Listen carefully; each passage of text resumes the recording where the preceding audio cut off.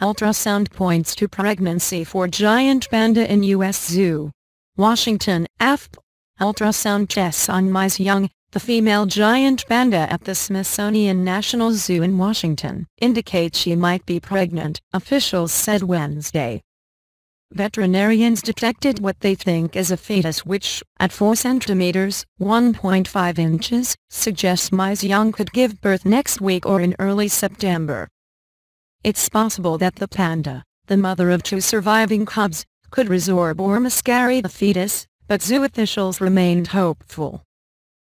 "Today, we are cautiously optimistic," said National Zoo Director Dennis Kelly in a statement that included an image from the ultrasound. "We want a healthy cub for all the right conservation reasons," he said.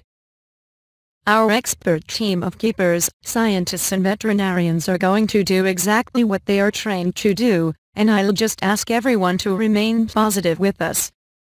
Mize Young was artificially inseminated in April with frozen semen from a male giant panda named Yui Yui that resides at the China Conservation and Research Center for the Giant Panda in Sichuan Province.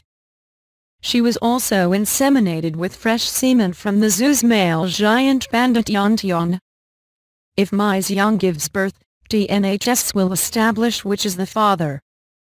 Mize Young exhibited signs of pregnancy in July that included sleeping more, eating less, building a nest and spending more time in her den.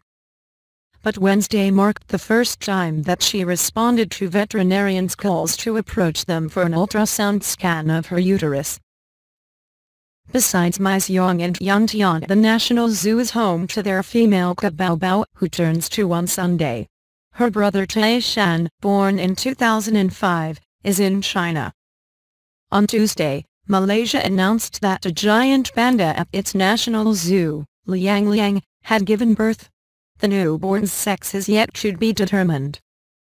Last month, another giant panda, Jia Jia, became the oldest ever giant panda in captivity when she turned 37, the human equivalent of more than 100 years, at a Hong Kong theme park.